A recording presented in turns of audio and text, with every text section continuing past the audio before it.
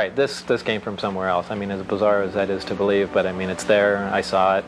I know what the current state of the art is in physics, and it can't be done. Hidden within Area 51, scientists have created an awe-inspiring force, a phenomenon that resists containment. This enigma possesses an overwhelming power that defies all attempts at control. It has sent shockwaves through various circles, baffling even the most astute minds. What exactly have they done behind those heavily guarded gates? Could this discovery revolutionize our world, or does it harbor the potential for unimaginable chaos? Join us as we uncover this incredible creation of scientists at Area 51.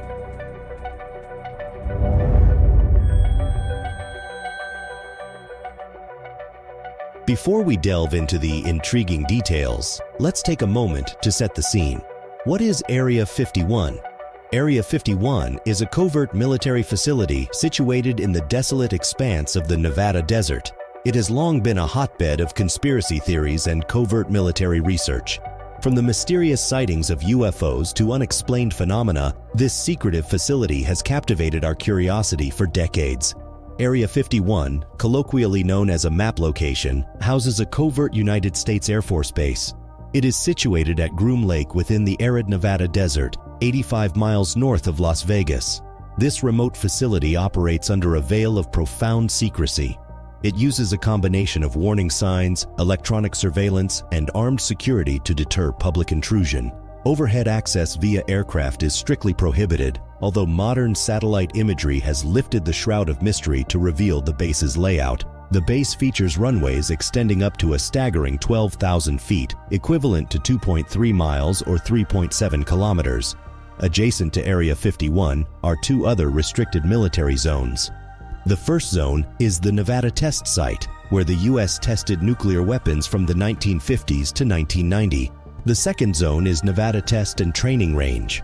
This extensive expanse of land spans over 2.9 million acres. The entire range is vital to the U.S. military's tactical testing, development, and advanced training programs. In the summer and fall of 1957, atmospheric nuclear tests occurred above ground at the Nevada Testing and Training Range. These are known as Operation Plumb Bob. This comprehensive series involved 29 explosions, encompassing troop readiness tests and accidental detonations. It also involves the effects of flying debris on living targets. These details, sourced from declassified documents, shed light on the significant role played by Security Officer Richard Mingus. Mingus was tasked with guarding multiple weapons testing sites during these explosions, including one that housed the largest atmospheric bomb ever detonated in the United States.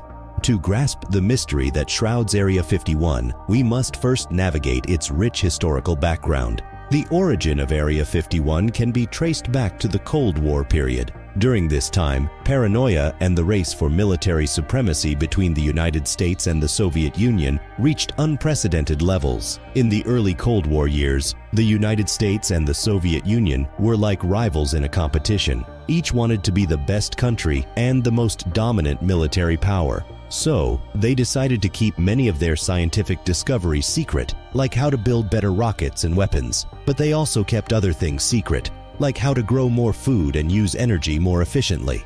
They believed that knowledge was a kind of power. By keeping these secrets, they hoped to have an advantage over each other and protect their respective country. This secrecy was a big part of the intense rivalry between the two superpowers during the early Cold War. To avoid another world war, both the United States and the Soviet Union invested heavily in surveillance technologies. These tools allowed them to spy on each other and gather information about new developments in planes and weapons. As a result, the information collected and the surveillance technology were closely guarded national secrets. Very few people in the US and the Soviet governments had access to these secrets from the 1940s until the end of the Cold War in 1991. The revolutionary U-2 espionage plane from the United States was at the center of these operations. It was built to fly higher than any other aircraft at the time. Also, it was designed to undertake reconnaissance flights over targets worldwide, gathering comprehensive pictures and measurements. In 1955, the CIA initiated Project Aqueduct. It was a mission dedicated to finding a secure and covert locale for testing the highly secretive U-2 reconnaissance aircraft. This quest led to an exhaustive search, culminating in selecting the Groom Lake area within the Nevada test site. Ultimately, Area 51 was chosen as the U-2's testing station. What made this location ideal? It was remote, rarely populated, and featured a dry lake bed. It had a natural runway that perfectly suited the U-2 program's needs. It provided an additional layer of secrecy and protection for the plane's operations. It emerged as a covert hub for the testing and advancement of cutting-edge aircraft. Notably, it became home to the development of iconic aircraft such as the U-2 and the SR-71 Blackbird reconnaissance planes. Over time, Area 51 underwent a profound transformation. It emerged as a nucleus for pioneering aviation technology and intelligence operations. Likewise, it served as the ultimate testing ground for an array of top-secret aircraft, including the A-12 and the illustrious SR-71 Blackbird. In 1962, the A-12 took its inaugural test flight from Homey Airport. It is distinguished by its distinctive bulging disc-like center and is designed to accommodate additional fuel. A 12 unusual shape and reflective titanium surface may have contributed to some eyewitness accounts of spherical or flying saucer-like objects. Commercial airline pilots, unaccustomed to witnessing aircraft operate at the U-2's extreme altitudes, reported numerous sightings. These encounters left them puzzled and intrigued. Naturally, Air Force officials knew that most of these mysterious sightings were related to U-2 tests. However, they were not permitted to share this information with the public. The workforce, including many civilians, were bound by solemn non-disclosure agreements, compelling their silence. In the mid-1950s, commercial airliners typically operated within altitude ranges of 10,000 to 20,000 feet. Even known military aircraft could only reach around 40,000 feet, leading some to believe that human flight couldn't extend beyond that limit. The U-2, soaring at altitudes surpassing 60,000 feet, must have appeared utterly alien and perplexing to those who saw it. These aircraft weren't just technological marvels, they were indispensable assets to the intelligence community at the height of the Cold War. Area 51's role extended beyond the testing ground. It played a pivotal role in several covert operations. Area 51 delivered invaluable intelligence that many argue played a significant part in averting potential military conflicts. While Area 51's covert operations commenced in 1955, its existence remained concealed from the public eye. Flights to the base were conducted using unmarked aircraft. The U.S. government officially denied the base's existence until 2013, when declassified CIA documents finally acknowledged its presence. Consequently, they used terms like natural phenomena or high-altitude weather research to explain off various UFO sightings. The UFO frenzy took off during the summer of 1947. A few months later, the G2 Intelligence Division, then part of the Army's Intelligence Corps, dedicated significant resources and efforts to locate two former aerospace designers from the Third Reich, Walter and Reimar Horton. Rumor had it that they had crafted a flying disc. American intelligence operatives were then dispatched across Europe to track down the Horton brothers and confirm whether they had constructed such a flying disc. The lingering question is why? Why the relentless search for a flying disc? For over a decade, conspiracy theorists have pored over this declassified file.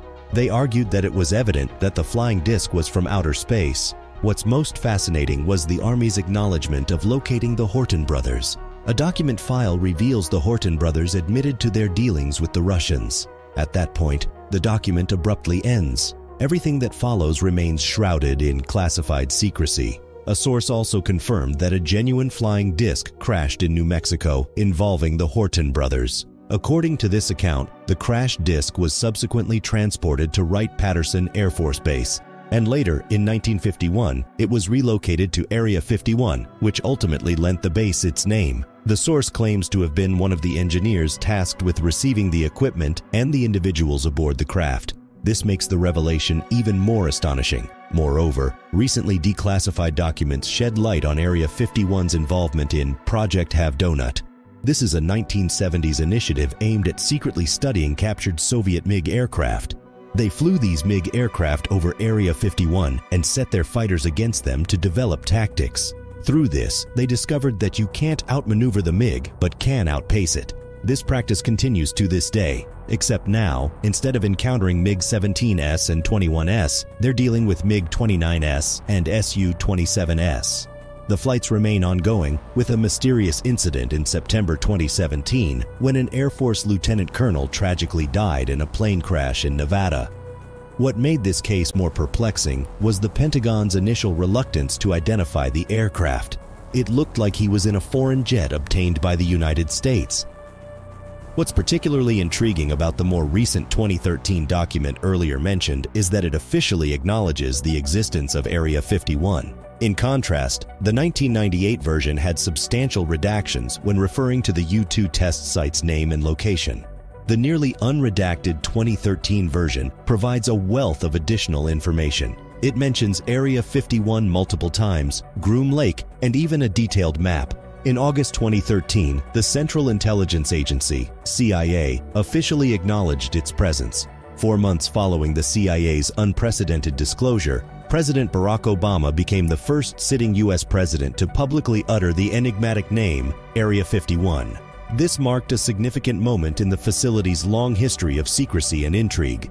However, not just aviation achievements have fueled the myths surrounding Area 51. Reports of UFO sightings and mysterious occurrences have made it the epicenter of extraterrestrial conspiracy theories. These theories have only contributed to its mystery, making it a magnet for people fascinated by the unknown. But the latest Area 51 discovery goes beyond even the most intricate conspiracy theories. Scientists have accomplished something that is beyond conventional comprehension within this covert facility. They have unleashed a power so vast that it has baffled even the most brilliant brains in science. The specifics of this discovery remain highly classified, leaving the world to wonder about the nature of this force. What we do know is that it has immense potential, both for great good and great harm. The compelling question is whether it can be harnessed and controlled effectively. Area 51's veil of secrecy has been a breeding ground for numerous conspiracy theories. The most popular among these is the claim that the facility harbors an alien spacecraft with the bodies of the aliens who were inside it when it crashed in Roswell. The U.S. government, however, announced that no aliens were involved, and the crash involved a mere weather balloon. But other individuals say they have seen strange flying objects near Area 51, or even claim they were taken by aliens and subjected to experiments before being sent back to Earth. However, the fervor of alien conspiracy theories intensified in 1989 when Bob Robert Lazar stepped into the limelight. He made sensational claims during a Las Vegas local news interview, saying that he had worked with alien technology inside Area 51. Who is Bob Lazar? Bob Lazar is a central figure in the mysteries surrounding Area 51. Born on January 26, 1959, in Coral Gables, Florida, Lazar is a self-proclaimed physicist and whistleblower. He is one of the most controversial and captivating figures in ufology. His journey into the world of science and technology began during his early childhood in the suburbs of Los Angeles. He pursued these interests throughout his academic life and obtained degrees in physics and electronics. He claimed to have obtained his degrees from prestigious institutions like the Massachusetts Institute of Technology and the California Institute of Technology. In 1989, he disclosed that he was recruited to work at S4, a facility near the infamous Area 51 in Nevada. Lazar consistently maintains that during his tenure at S4, he was involved in the reverse engineering of extraterrestrial technology. He alleges that the U.S. government possessed 9 flying saucers of alien origin, one of which he claims to have personally worked on. Bob Lazar's claims of alien technology being tested in the Nevada desert sparked global fascination. It brought the once secret military base, Area 51, into the spotlight. Lazar, a controversial figure in ufology, sparked global discussion by revealing previously undisclosed footage from Area 51. Bob said that he had not only encountered extraterrestrial beings, but had also participated in reverse engineering alien spacecraft while employed at the base. According to him, these advanced machines were powered by an exotic fuel called Element 115, or Moscovium. Such a fuel source is a super heavy artificial element that wasn't officially recognized until years later. Lazar's early mention of the then unknown element added an intriguing layer of credibility to his account in people's perception.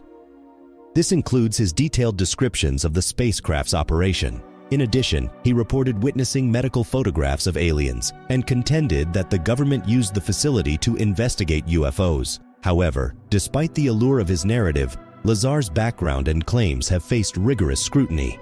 His alleged educational credentials, for example, have been met with skepticism. There are no records of his attendance at MIT or Caltech, and his name is notably absent from the graduation archives of these prestigious institutions. Furthermore, Lazar's work history before his claimed tenure at S4 remains somewhat vague and difficult to verify. Nevertheless, it is indisputable that Lazar's narrative has left a profound mark on popular culture and the public perception of Area 51. His story deepened the enigma surrounding the base and ignited the public's imagination. Lazar's interviews on television and radio and later appearances in documentaries have kept his story alive and relevant. While some dismiss Lazar as a hoaxer or a teller of elaborate tales, others regard him as a brave whistleblower who exposed secretive government activities. Many dismiss these claims as fiction. Some who have extensively conversed with former Area 51 engineers and employees found the notion offensive. Plus, they were eager to dispel the myth of extraterrestrial involvement. His claims have not only stirred heated debates, but have also prompted numerous individuals to seek a glimpse of the mysteries surrounding Area 51 for themselves. Whether one believes Lazar's accounts or approaches them with skepticism, there's no denying the significant role he has played in shaping the narrative of Area 51. Surprisingly, people suggest that Area 51's connection to aliens may be a clever trick by intelligence agencies. In 1950, the CIA even set up a special office to deal with UFO sightings over Nevada.